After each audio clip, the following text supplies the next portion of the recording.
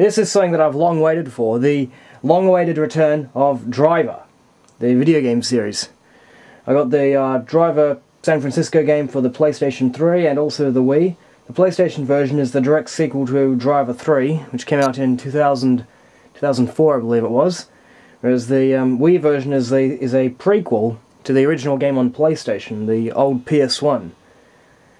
Not much more to say. Let's see what it's got then.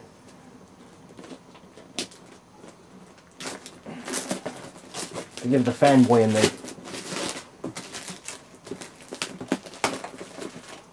Apparently the PlayStation version has extra cars and extra features.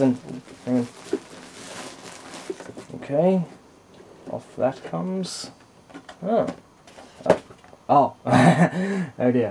I was supposed to take off the box. Oh well. Let's see what we've got then. Off with this plastic. Okay. Oop. Okay. Nice little display case at least. And, well, comes with the car. Does this come off? Oh yeah, it's strapped to it. It's pretty cool, the car there. Oh, if you look closely you can actually see the newspaper. The newspaper has the original Jarrah game on the headlines there. Sure you can see that? Yeah, it's pretty cool. Now this car was originally supposed to be featured in the first Jarrah game on PlayStation, but apparently they went with a black Ford Mustang because they felt this yellow canary car, as they put it, didn't seem to fit well with the original dark atmosphere of the first Jarrah game. But now they brought it back for this long-awaited Jarrah San Francisco game, so looks. They did have a Dodge Challenger in Jarrah 2, but you know, there was one of them cars that you just steal at random, you know, so it could become in any colour.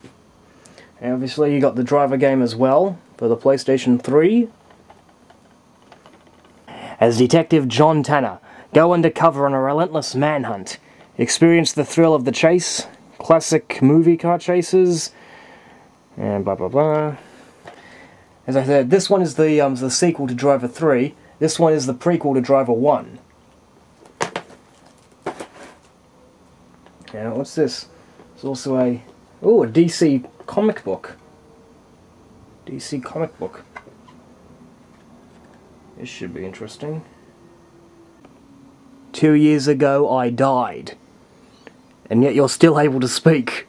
This should be interesting.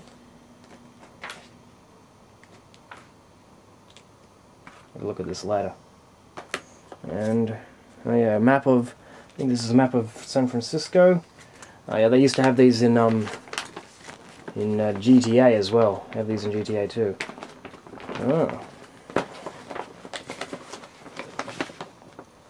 Impressive.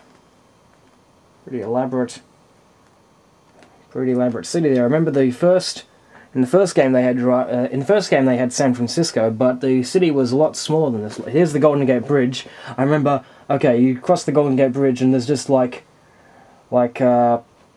just about 5 or so blocks that you could just drive on. You know, it's a simple little square with a crossroad in the centre. There wasn't much to explore, but here they've got an elaborate whole new section of the city. It's amazing.